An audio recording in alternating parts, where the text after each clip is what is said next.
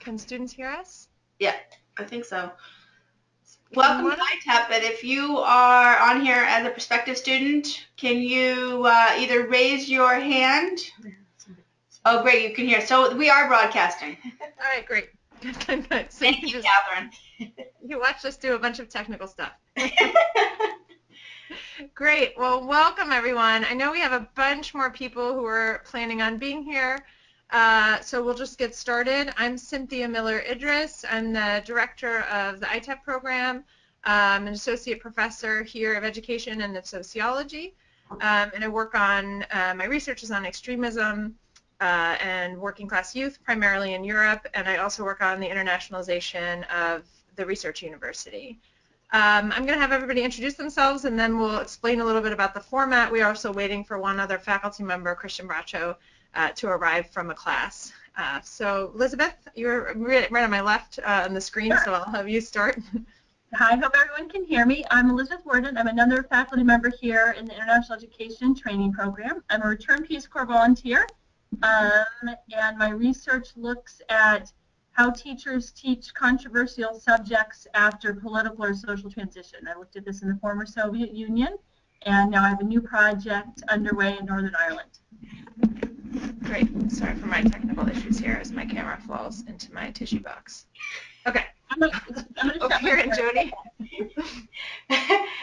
Good morning. Good afternoon. My name is Jody Dixon. I'm the current graduate assistant for the ITEP program. So many of you may be in contact with me very regularly. I'm also a second year student. I'll be graduating in May, and also an international student.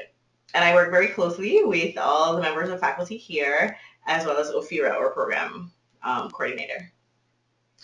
Hi, that's me. I'm Ophira, the ITEP program coordinator. I've been in email contact with several of you as well. And I'm so glad you're interested in our program. And we have some fabulous faculty and prospective current students for you to ask questions of today. Emily? Sure. Hi, I'm one of the current students. My name's Emily Valerga. I'm in my last semester of ITEP, just like Jody, and I'm happy to answer any of your questions today. Great. And Amelia, who's showing up as Val on the screen, but it's actually Amelia Tsang, one of our faculty members. Hi, everyone. As Cynthia just said, I'm not Val. I'm actually Amelia Tsang. I'm one of the ITEP faculty members. I'm also bilingual education faculty and program director, so my research lies in language, identity and multilingualism, immigration, that kind of thing. So really that perspective on language diversity is what I bring to the classes I'm teaching in ITEP, sort of language diversity and education and how those things interact. Great. Well, thank you everyone for introducing yourselves. We generally try to keep our formal remarks during these open houses very short and make it very student and prospective student driven. So please think of questions, shoot those questions out into the chat section as you have them, and we will try to make this as relevant and to your interests as we can. So that said, I'll say a couple of things. We are right in the midst of admission season. We know that's why you're on the call. Probably you have lots of questions about how decisions get made, when decisions get made, how funding happens. So we'll try to say a little bit about that, but first I want to say a little bit about the program itself. And I should say, you know, before I came to AU, this is my third year. I spent 10 years at NYU. I was the director of their program, so I know that program very well. We also know some of the other programs in the field quite well, either as students or as faculty or as colleagues of scholars there. So we can talk a little bit about how we're different from those other programs. We are the only program in the country or in the world really to have the word training in our title. That reflects a particular niche that we have in the field, which is a niche that a lot of our alumni tend to work in, which is the training field. So working with adult learners, training of trainers. So our recent alumni are directors of training for the Peace Corps, working in the Foreign Service, working in the State Department. Christian's here, he's going to pull up a chair. Working in contexts where they are training teachers, training teachers in Sub-Saharan Africa, for example, and doing other kinds of training. Here's Christian, and he'll introduce himself in a minute. You're just going to have to nestle in close here. I will. But we have a very structured program. We have a very deep curriculum, several different pillars of curriculum. So you do research methods over 2 semesters. You can do training over 2 semesters and then also have electives. You also have sequences in things like international exchange. There are lots of development electives to take as well. So I'll answer specific questions about the coursework, but that's just to say that we have a more structured and intentionally structured program, more structured than most, and that came as a result of a 3-year process involving students and alumni and faculty and people in the field, asking what their needs were and what the needs were for folks entering the field. And so we significantly revamped the curriculum. We took more than a year to do it, and then this is the first year, the first cohort right now that's in that new curricular plan. And so far, all reports are great. We're running more electives than ever, and the program is growing faster than ever. Applications right now are up 300% compared to last year. It's very intense. Very fun time for us to see this kind of interest. We're excited by it, and we have 2 new faculty. I mean, we are just growing by leaps and bounds. So with that said, maybe we can, Elizabeth, do you want to add anything? Amelia, anything about how the program works? Do we have questions coming in? And if not, maybe Christian can introduce himself really fast. Sure. Hi, folks. My name is Christian Bracho. I just joined the faculty last fall. I've taught courses on educational policy in the Global South, where we look at the ways that educational policy is developed in regions like Latin America, Asia, Sub-Saharan Africa. I also taught a course on the international education, the Comparative International Education Survey course. This semester I'm teaching a course on educational equity in the global context. So we're looking at equity both domestically and internationally. And I'm also teaching a course called Teacher Activism and Global Change, and I'm looking at the ways that teachers are involved in social movements and social change in different historical and contemporary contexts. So I'm really excited to be part of the staff and the faculty here, and I hope that you'll be considering joining us. Maybe you say one thing about your research, just like a sentence, Sure. What your area is, so students know. Yeah, so my research is primarily focused on teachers and teacher training, the way that teachers get involved in social movements. I just finished my dissertation in 2015, and I looked at teachers' movements in southern Mexico, where I spent some time doing interviews, ethnographic observations, and some archival work as well, looking at the history of teachers' movements in Mexico. Okay, good. Maybe I could turn to Emily and Jody while we're waiting, unless, I think, Ophira, you can see the questions, but I can't see the questions, right? So Yeah. Do you want to flag if questions come in? I'll let you know. And please go ahead and type in your questions as you have them. And we can answer them. Both faculty and students can answer your questions. And this hour is really for you to ask all those questions you have, whether it's about the application process, the courses, the faculty. Amelia and Elizabeth can talk to you about the courses they're teaching this spring, about the kind of international travel options that are available, research, training, what the training niche means. So please go ahead and type in your questions and we'll answer those for you. But maybe Emily and Jody can say something from the perspective of current students about the program, how you chose it, how you afford to live here, anything that, you know, is relevant for people trying to make a decision about where to apply, where to go, why to get a master's degree in this field at all, that kind of thing. Emily, do you want to go ahead? Sure. Okay.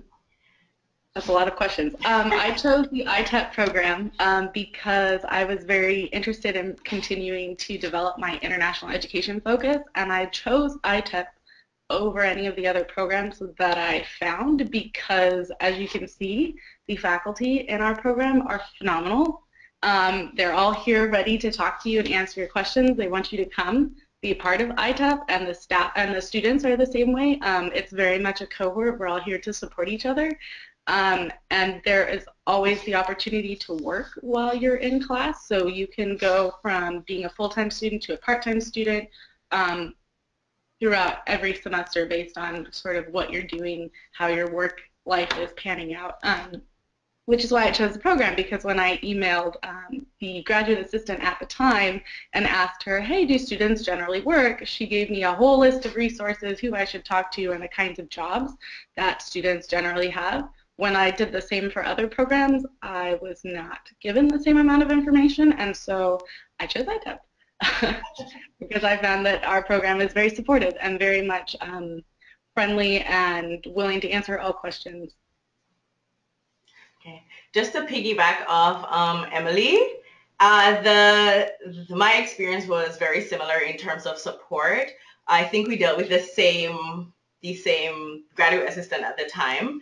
As an international student, it was very difficult for me, I think a little bit more challenging to, one, apply from overseas and to do so in a country that was not my own. And I found that during my research, one, this program, well, American University and this program actually came highly recommended from the American consulate in my home country. And so when I set my sights on the program, I was like, one, it's going to be competitive if it's coming straight from the embassy. But at the same time, I knew that if, you know, the embassy was recommending it, then it must have left a mark on somebody somewhere. And having decided to come here, I think that even in Washington, D.C., and among my peers in other universities who are in similar programs, I find that the field of international ed is it's not as competitive, it's more collaborative, but I think that ITEP in itself, one, comes with a very high level of support. I think that for me is the most, that was a selling factor for me, coming from the grad assistant and then later on coming from Cynthia, who had just become director at the time. It definitely was what for me helped me choose the program. And I mean, having to choose a program in Washington, D.C., which is way by leaps and bounds more expensive than in another country, really does, even support for trying to find a place to live came from people in this program. So I think for me, definitely the support, and now being here, the level of support academically and professionally is definitely what is a winner in terms of this program for me. And just to touch on how complicated the application process was for Jody, who is originally from Jamaica but was living in Japan for 5 years during the JET program. And so we did some early morning Skype calls. Yes. A couple times. That 12-hour difference. Yeah, certain times of year it's 14 hours, right? I was up at 5 in the morning on a call with Japan last week, so as I know, it was 14 hours ahead. So it depends on the time of year and also where you are in Japan. But Elizabeth, do you want to add anything? You are our most long-term faculty member in the program. You've been here almost a decade, right? Yeah, it's almost a decade. Good point. So I joined AU in 2007. And was tenured in 2014, so 2 years ago. And I love ITEP I'm not just saying that because I work here, but just echoing what Emily and Jody alluded to, it's a really cozy program. All of the students seem to become really good friends.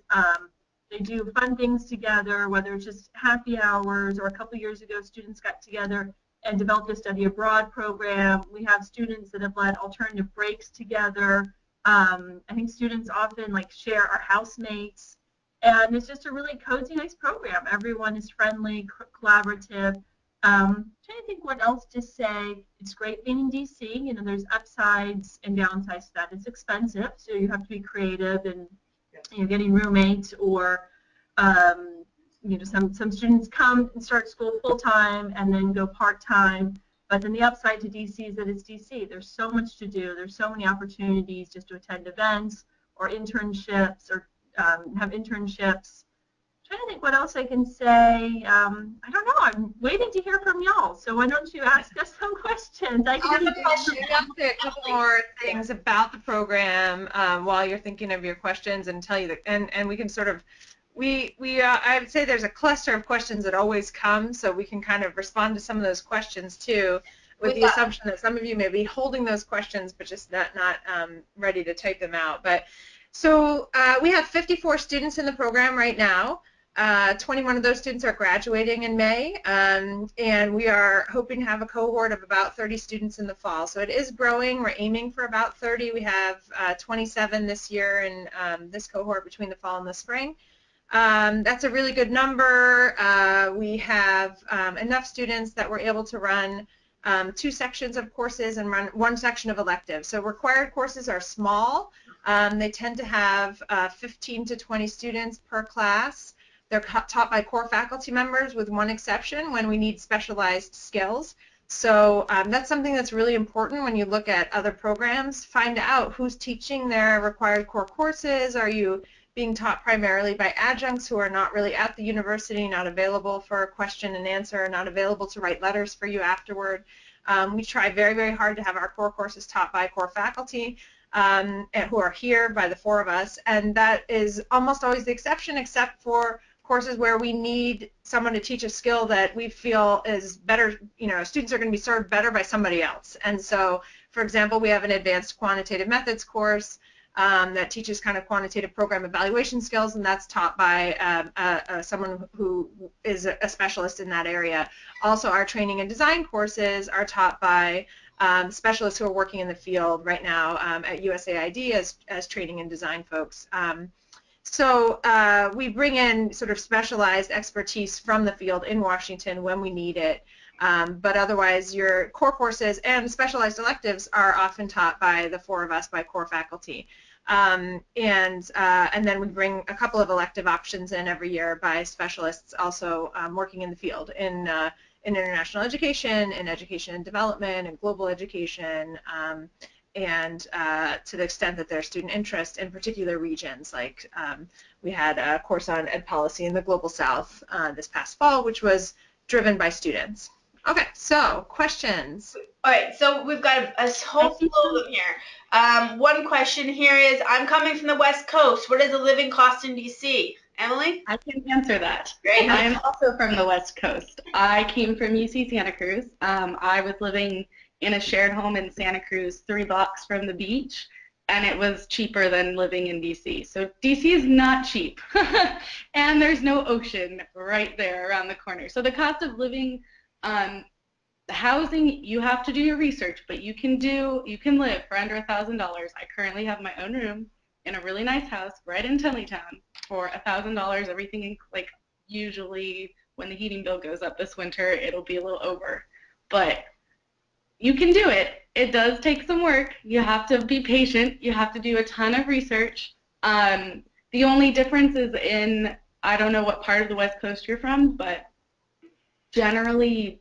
food is a lot cheaper because produce is coming from the West Coast. So on the East Coast and in DC, in addition to the cost of living in your home, you also have the cost of groceries goes up because all of our produce is imported from elsewhere in the States. We get our oranges from Florida and our avocados from Mexico. Yeah. There are a lot of ways to get free food on campus, which if you're savvy, you can work through a lot of meals by hopping around to all kinds of brown bags and lectures and all kinds of things. The other thing I usually tell students is that, often students don't want to do this, but there actually are some ways to really, sorry about that, to really, really reduce your costs of living here. If you're willing to, for example, so I live in the neighborhood, sorry, I'm putting this over here where it's going to stay put. I also live in Tenleytown, right in the neighborhood, and every summer there are postings from families who are looking for someone to live in a basement apartment or live in a room in return for helping get the kids ready for school, right? Because it's somebody who works as a lawyer downtown and has to be out early. Like, if you're willing to live with a family, do some elder care, provide sort of tutoring, language, if you have a foreign language skill, right, language instruction, music instruction, soccer, I mean, you have more skills than you think. There are lots of families and older people in the neighborhood and around DC who have extra rooms, who have small apartments in their houses, and all you have to do is sort of draft up an email and post that on the listserv, say incoming grad student. And so in my neighborhood there are a lot of grad students living there in sort of basement apartments or garden apartments, either in return for rent or in return for some reduced rent for helping out a little bit. And as a grad student where most of your classes are at night, you can be really, really flexible if you have, a family that has toddlers or something and needs help. And so that can be something some of our students have done. I know a lot of students in the neighborhood do that. Also, I think some students choose to live, not exactly in Tenleytown or right in DC, but in Maryland, and it's some parts of Maryland are cheaper, and they're off the Red Line, so it's easier to get to campus. So I think a lot of students get creative with, where they choose to live, what neighborhoods, and I think, like Emily, a lot of students end up living together. So they might have a temporary thing for a couple of months, maybe a sublet or something like that, and then they get to know other students, and they end up choosing to live together. And I think that's actually a really good cost-saving measure. We also are happy to connect our first-year students with each other over the summer. We do that every year. If we know that students are, it's not a huge program. That's one of the advantages. We can do that. If you shoot us an email and say, hey, I'm looking for a roommate, we can connect. There's a way of connecting at the university with other first-year grad students across the university, but also within our own program. So a bunch of our students do live together, find housing. Or there's second-year students who say, somebody's graduating and a room opens up. And so a lot of our students do that. And Amelia, you lived here as a student before you were a faculty member in Washington, right? So do you have anything to add on the cost of living? Yeah. It's expensive. I know there's a lot more questions coming in. There's a lot of questions here about financial aid for international students, merit awards. All right. I'm wondering if we should. Yeah, Sure. so Say one more thing, actually. international student perspective questions. One is about financial aid. International students do not get financial aid. You are eligible for a merit if your application is in by February 1st, and there are a number of scholarships on the National Scholarship Directory that's on the AU website. The second question for international students is about internships and the CPT, and Jody can answer about assistance for that. And maybe let me just add really quickly that right now about 30% of our students receive merit awards. So we have a really good rate of funding students. Those are partial awards, meaning you get some kind of tuition discount or work hour or combination of tuition discount and work hours that offset the cost. And then also some students will eventually, and this is not as relevant for international students, but can work on campus, and then that adds to it. But Jody, you are the best person to answer the questions about working and about internships for international students. Okay, in terms of just to add on a little bit more about in terms of merit and graduate assistantships and so on, if you're an international student, the work requirement that goes along with your visa, you'll only be allowed to work for a maximum of 20 hours while you're on campus throughout your entire time at the university. So for your first academic year, you're limited to 20 hours on campus, except during breaks, with that being spring break, winter break, and summer break. In terms of CPTs and internships, CPT, for everybody else listening, is curricular practical training. It is not required, but some of our students, including myself, have opted to do it as a supplement to our program because you have to do it for academic credit. So if you're considering doing CPT while you're in the ITEP program, it has to be integral to whatever your program of study is. We do offer assistance in terms of being able to connect you with career services, or if you are interested in working with a professor and so on outside of your 20 hours on campus, then we can assist in connecting you with those people. However, usually our students, like myself, have to go out and do the footwork like we would if we were looking for a job, and ensure that we follow through with doing the correct paperwork in order for the CPT to be approved. So there's no real limit to where you can do your CPT as long as it is approved by the program director and it aligns with your program of study. We have another question here. I am interested in the Peace Corps option, and I noticed that the courses are laid out for each semester. How difficult is it to maintain a full-time job? So multiple parts to that question. First of all, for those who've never heard of this, we offer Master's International Program, which essentially means that you can do your master's degree in international training and education along with a Peace Corps stint abroad for 27 months.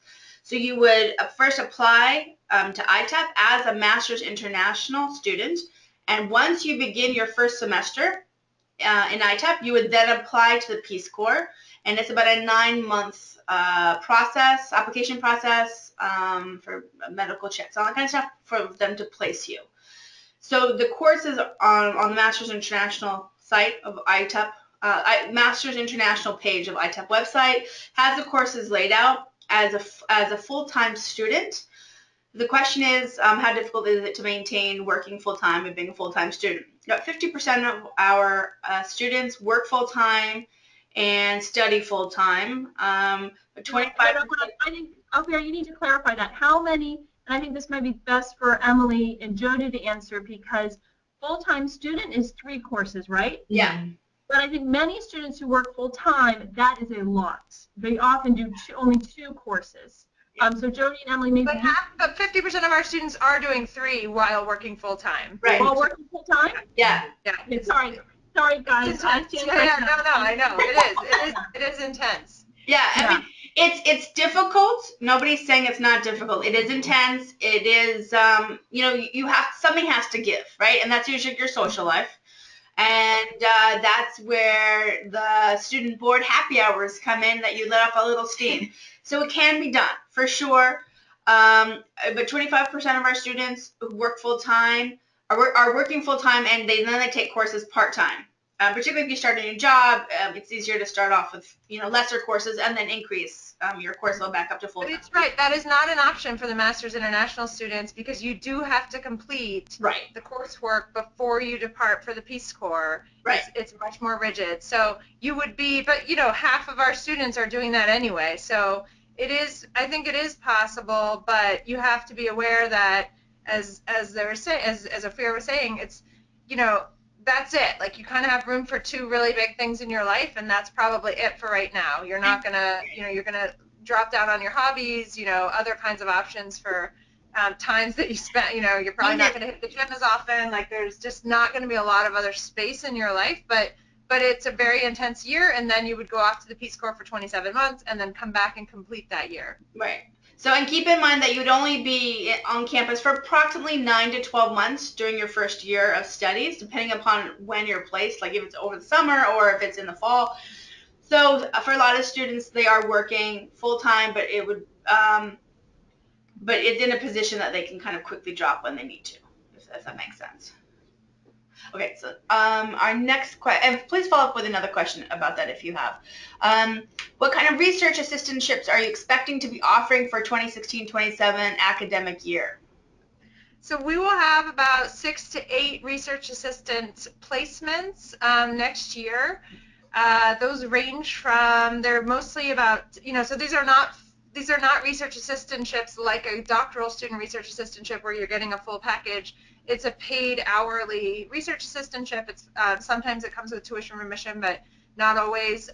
And so you would either be working with one of the ITEP faculty or with some of our research and what we call graduate assistantships are doing a combination of that and programmatic support for the program. So Jody's, for example, is 20 hours a week working with ITEP. We have students who are placed with other programs like bilingual education, working with Amelia, who is a joint faculty member.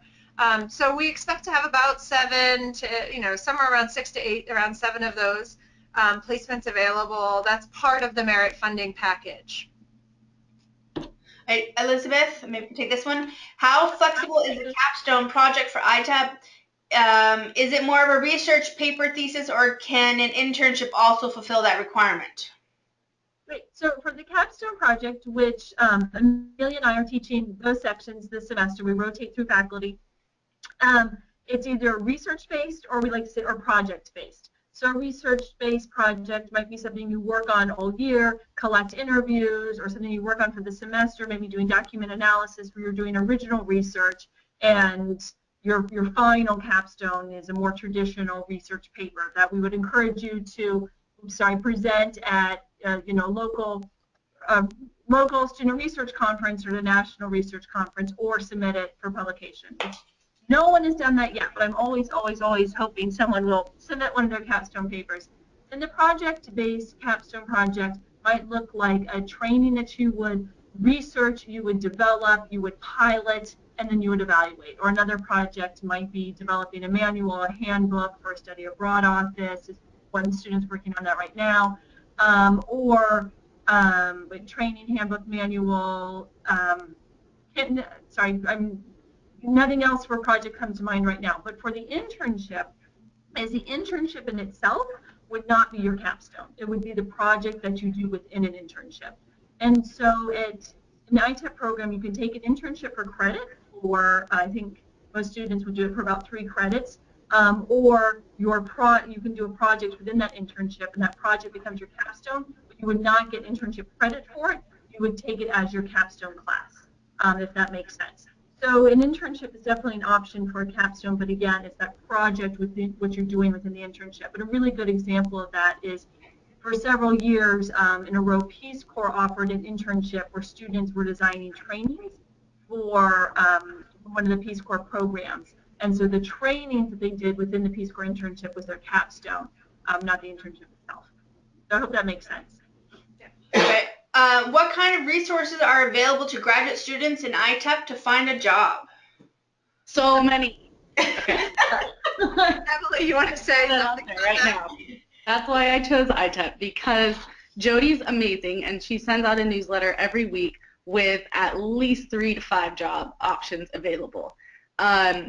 She's on top of it. She makes sure to publish it. We have a current student Facebook page as well that's maintained by our student board, which includes Jody, and they're constantly, and other students as well, are always posting up job opportunities. You have your classmates. Many of them are working or interning. So one of my housemates currently works at Ahmed East, bringing students from generally the Middle East to the U.S. on Fulbrights.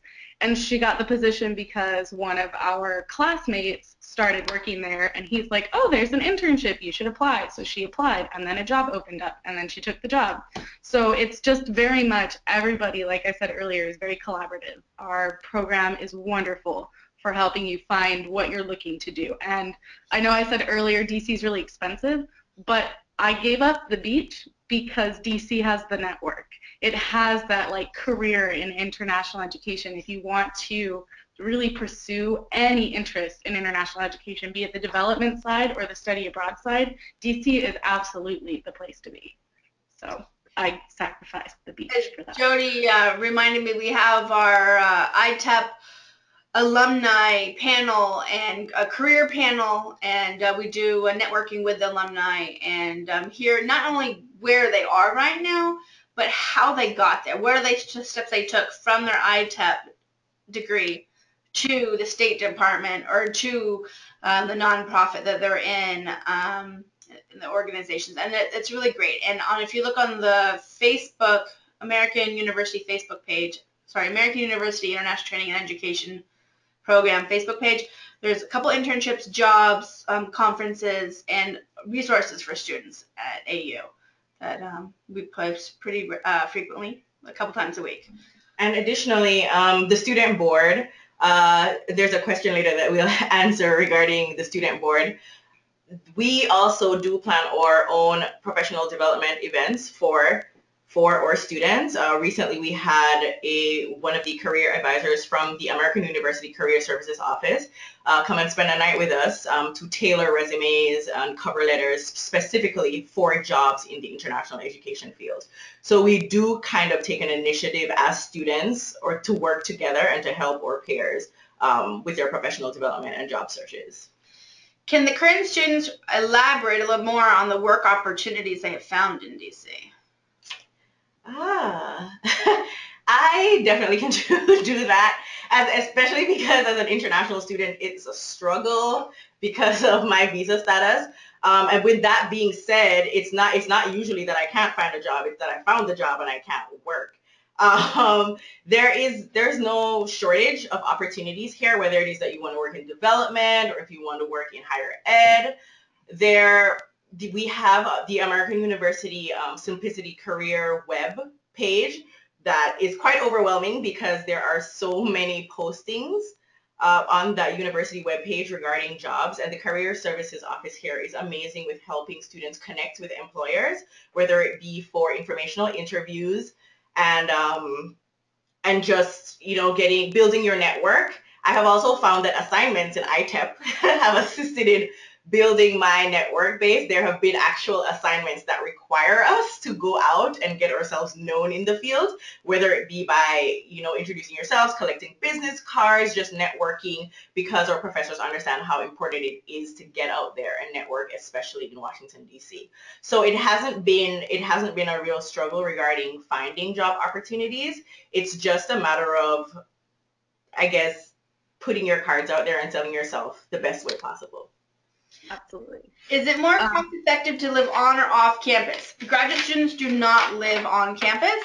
They usually live in apartments or houses that they've rented, and usually with multiple roommates. The more roommates, the cheaper the rent becomes.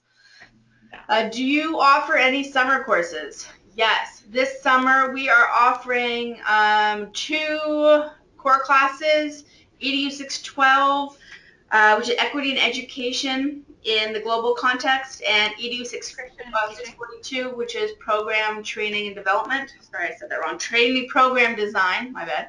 As well as 2 Skills Institutes, which are for 1 credit each. And those are on training courses as well. One is training in the online context, and the second is inclusion and diversity in training.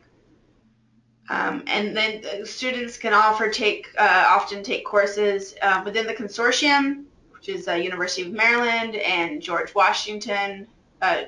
George Washington, and what's the one in Virginia?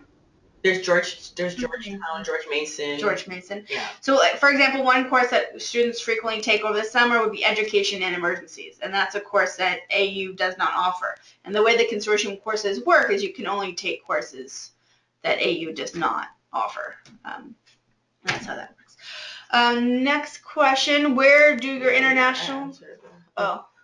Students usually do their OPT.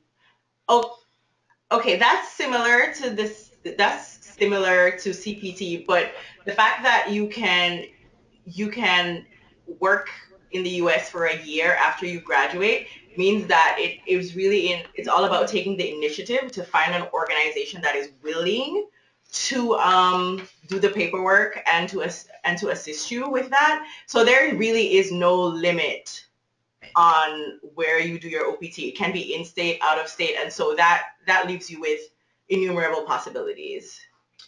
Right, great student board question. What kind of social activities do you try to organize for the ITEP students to help them network with one another and other international education organizations?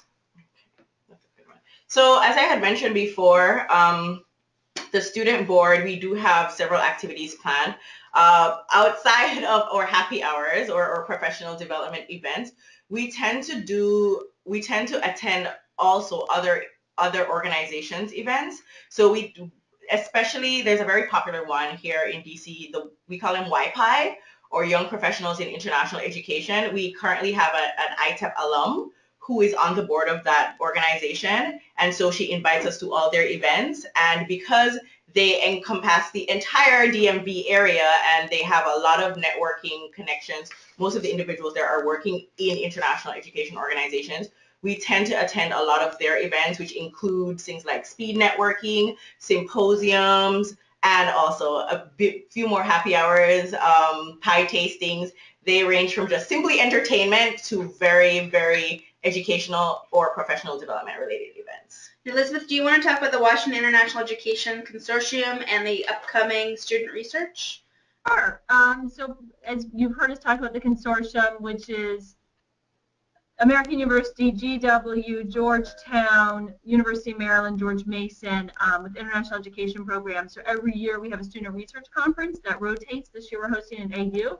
And anyone who wants to present can. It's all student presentations. You can present something that you've done for a class, a research project, your capstone, and faculty attend all of the sessions, and it's a really casual, friendly environment to present research, and then we have a great lunch, and you can meet students from different programs, faculty from different programs across the DC area.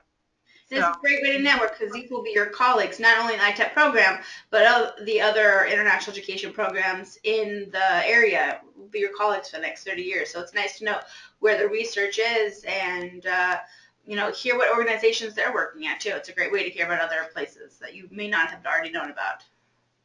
I'm going to jump in for a sec because I need to leave early. So I just wanted to say it's been great meeting everybody. Again, I'm not Valerie Rounzon. I'm Amelia Tseng. And if you have any questions that you'd like to ask me, anything you'd like to talk about what I teach, anything like that, I'm happy to take them quickly now or to talk to you over email, Skype, phone, etc.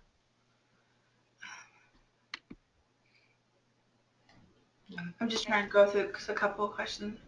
Thanks, Amelia, for joining us. Sorry that you can't stay, but we know you're off to another meeting, and we'll see you soon.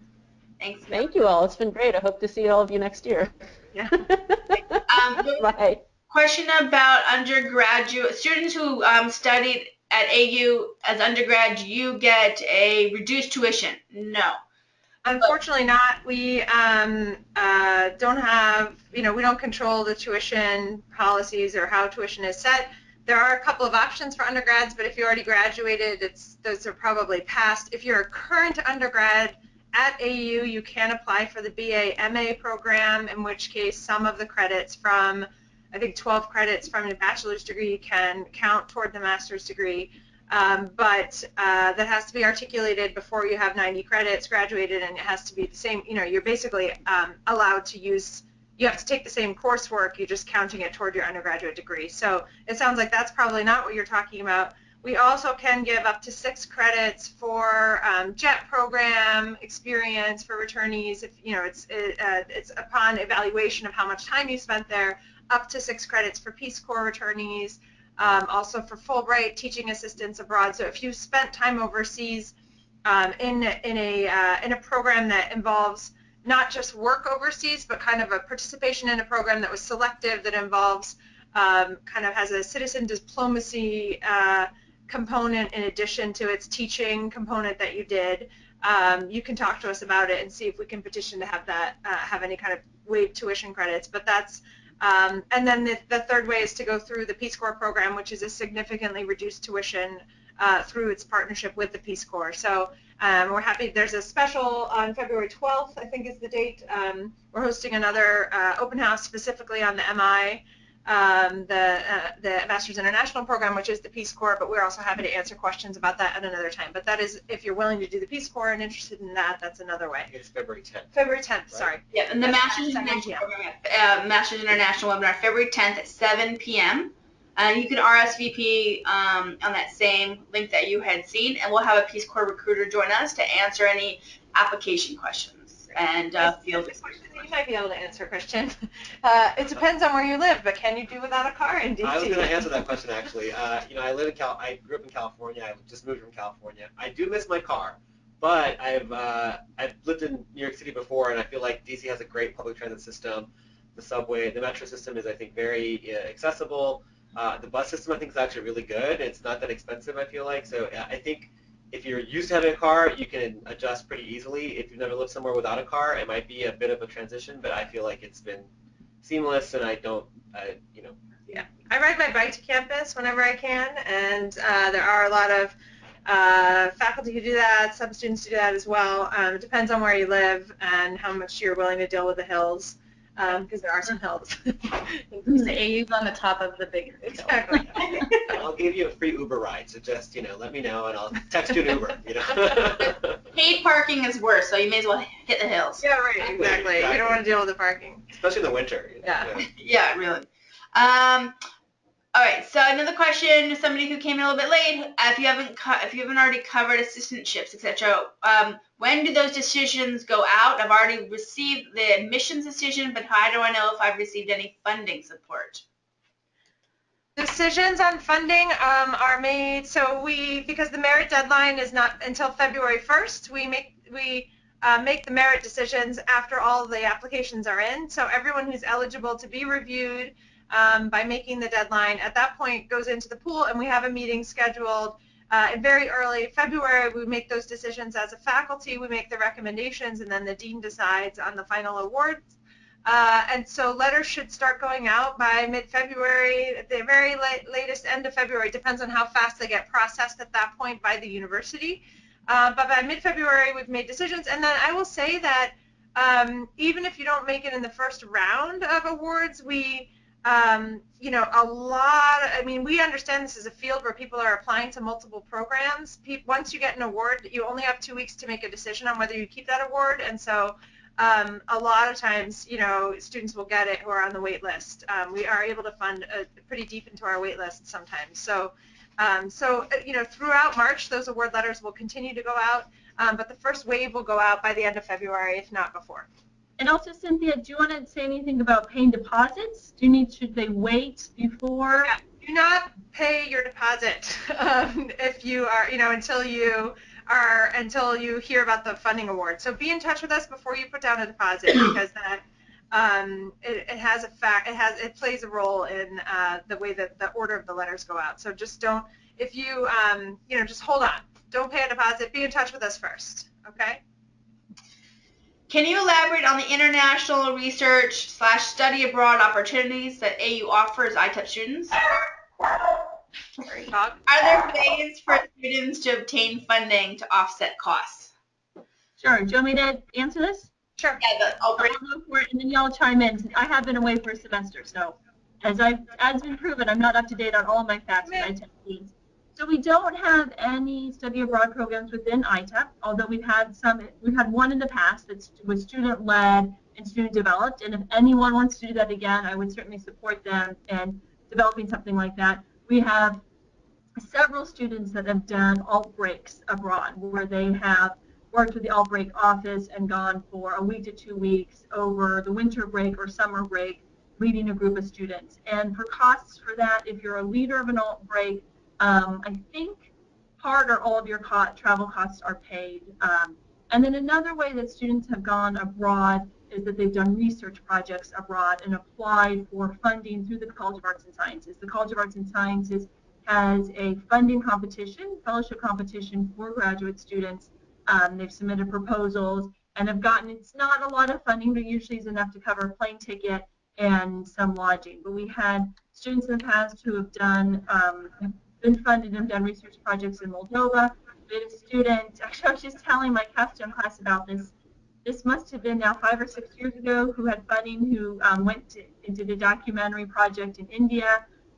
We had a student just recently go to Peru and work on a sustainable development and education project with not Heifer International, but another agricultural development organization, that have all done research projects abroad, working with the faculty supervisor and receiving some funding from this competitive fellowship with the And Arts and Sciences. And has anyone done any SIS study abroad programs?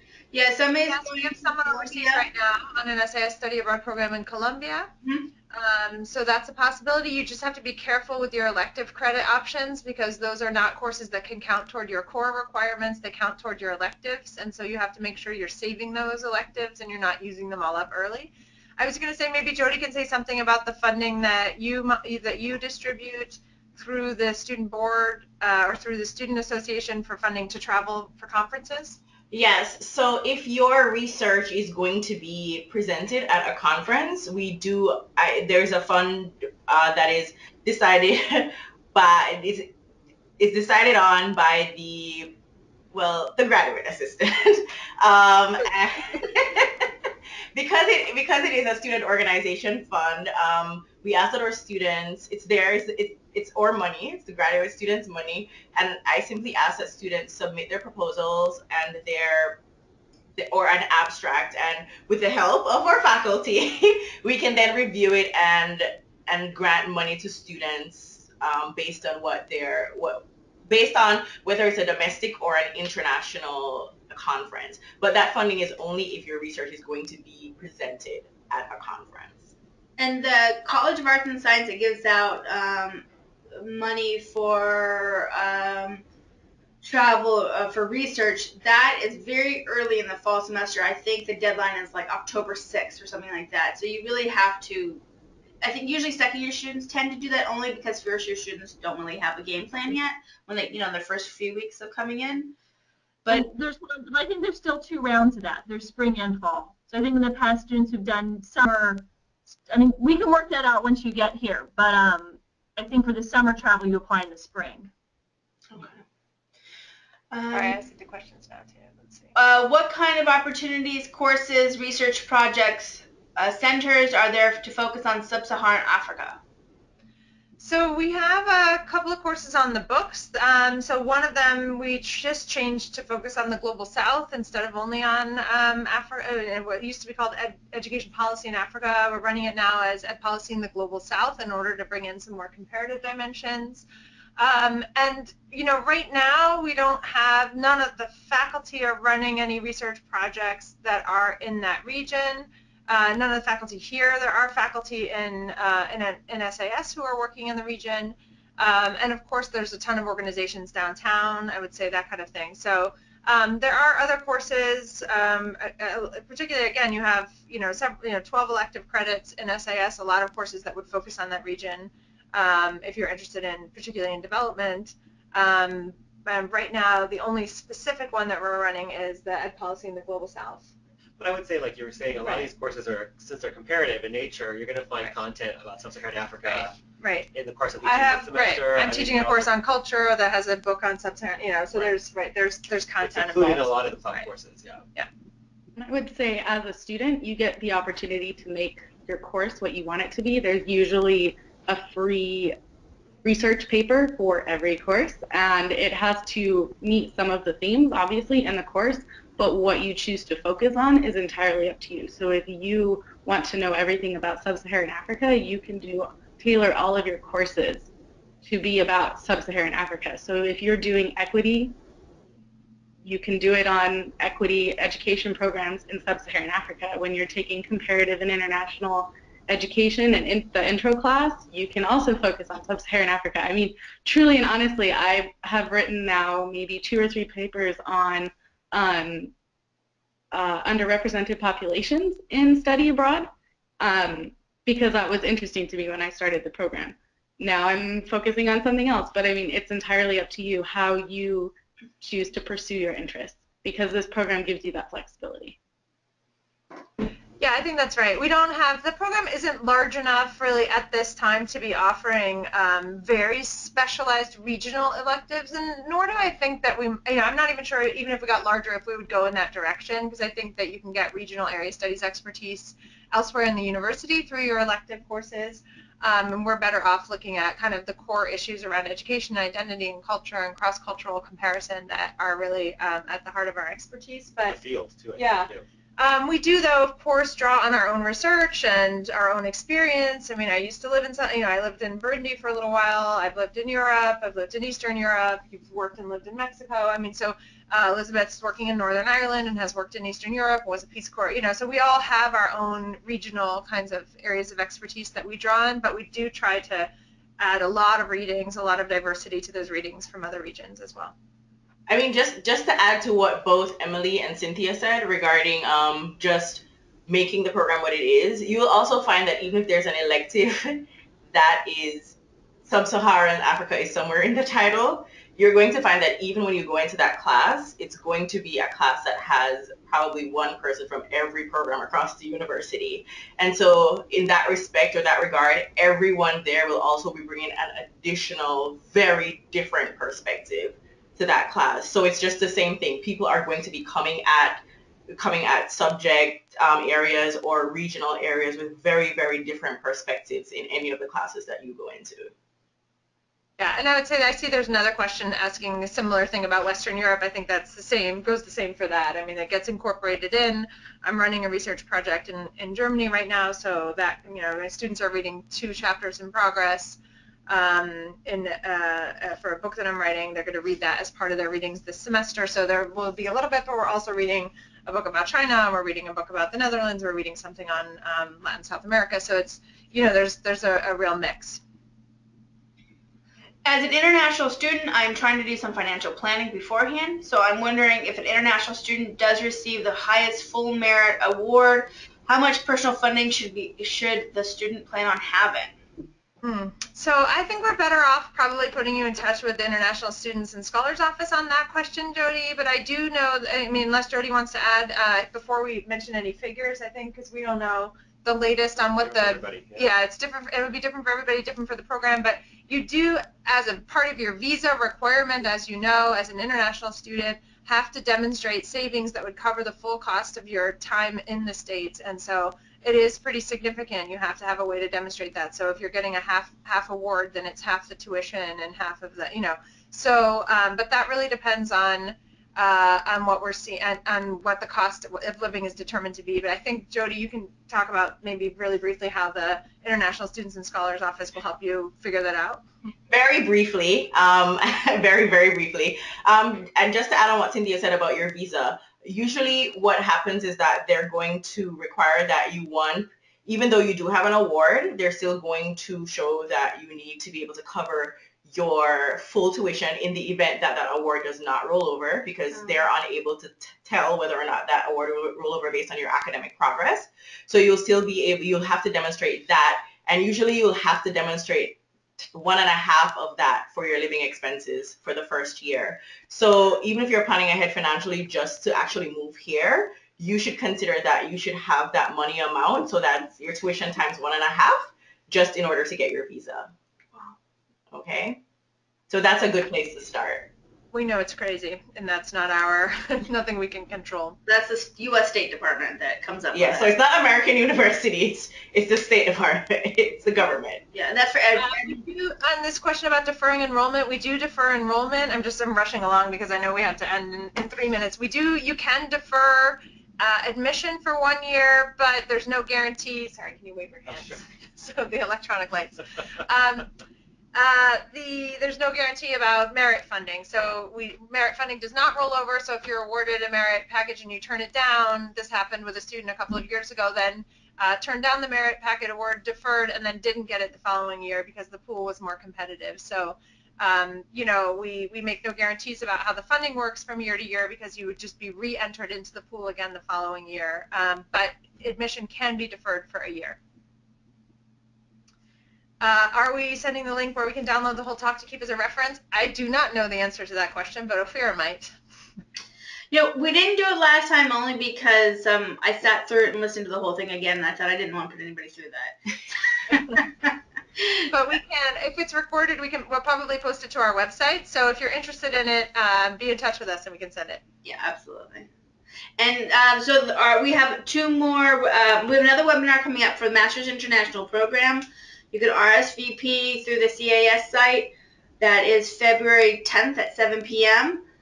Same system as this. And then we are having an in-person, in-house Grad Studies Day open house March 18th. Those details are not yet out. They're going out sometime in February. Again, that's on the College of Arts and Science graduate page. Yeah, if you are in the area, if you happen to be passing through Washington, you're welcome to be in touch with us, to come get a campus tour, to visit a class. It doesn't have to be on the day of the Graduate Studies Open House. We know that people have all different schedules, but we are trying to organize these virtually with an understanding that most of our prospective students are relocating from outside of the DC area, and that is the nature of our program. It's part of what makes it so great. So congratulations to those of you who have already been admitted. It's been a very competitive pool so far this year. Those of you who are still working on your applications, let us know if we can answer any questions. We will get the link out to you and get it posted on our website in case you missed some of the earlier parts of it. I see some of you saying that. And thanks for your interest. We're really excited to see who the cohort's going to be. We look forward to it every year. And we are happy to continue to answer questions. Thank you. Be in touch. Bye, everyone. Thanks, folks. Bye.